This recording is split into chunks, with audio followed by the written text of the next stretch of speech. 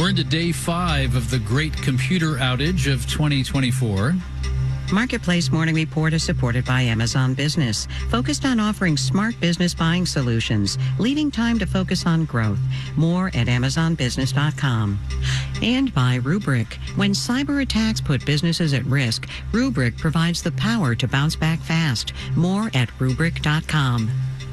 I'm David Brancaccio. We'll start with the latest on the software update that knocked out an estimated 8.5 million Windows computers starting Thursday into Friday. A Texas-based computer security firm, CrowdStrike, acknowledged it was the source of that problem, which affected airlines, government operations, 9/11 emergency calls, and postponed elective surgeries at some medical facilities. This morning, CrowdStrike is facing a deadline from lawmakers in the House of Representatives, and we're getting some numbers on who might pay. Marketplace's Nova Safo is here with details.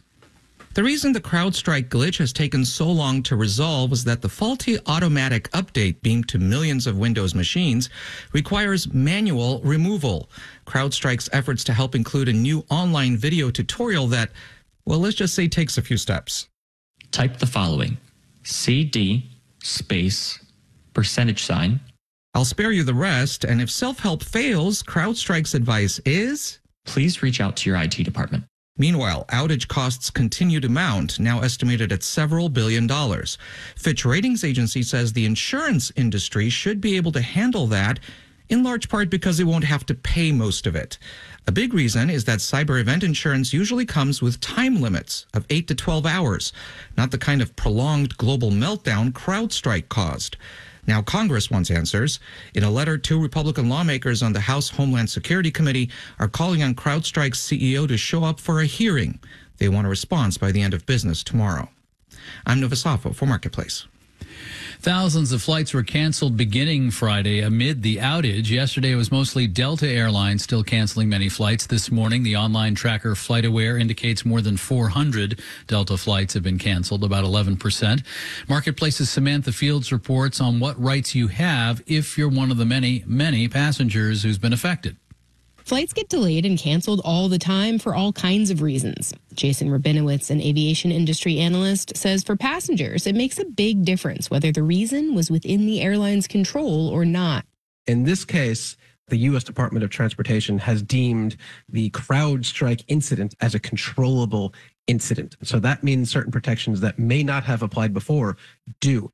If your flight was canceled, airlines are required to give you a refund if you don't want to rebook. If your flight was significantly delayed, airlines should rebook you for free and give out meal vouchers. And Tiffany Funk at the travel search site Point Me says if you're stuck overnight, they will typically give you complimentary hotel accommodations. But if you miss a few nights at a non-refundable hotel or miss your cruise, it would be very reasonable for a consumer to expect that they would get some compensation for that kind of situation. But airlines are not required to offer that. Sometimes they will if you ask, but Funk says no guarantees. I'm Samantha Fields for Marketplace. S&P futures are down about 0.1%. NASDAQ futures now down 0.3%. Stock in General Motors is up more than 3% now in pre-market trading after its spring profits came in this morning much higher than expected, with a lot of money coming in off pickups and SUV sales. GM's also speaking positively about its near-term road ahead. Marketplace Morning Report is supported by Palo Alto Networks. Palo Alto Networks delivers comprehensive cybersecurity protection while automating cyber defense to stop threats so organizations can thrive. Learn more at paloaltonetworks.com. And by Schwab, helping people invest in ideas they believe in with Schwab investing themes, with more than 40 themes to choose from. More at schwab.com. And by C3 Generative AI, verified, traceable answers, secure, hallucination-free, LLM-agnostic, IP liability-free. Learn more at c3.ai. About a quarter of companies in the S&P 500 are set to release their second quarter results this week. 2 heavy hitters will publish results late today, Tesla and Alphabet Google. Those are 2 of what investors like to call the Magnificent Seven. These companies shake markets, as our Kristen Schwab reports. The Magnificent Seven is, of course, a reference to the 1960s American Western film. But instead of 7 cowboys, you've got Microsoft, Apple, Tesla, Amazon, Meta, Alphabet, as well as NVIDIA. James Angel is a finance professor at Georgetown. He says they're considered magnificent because together they represent 30% of the S&P 500.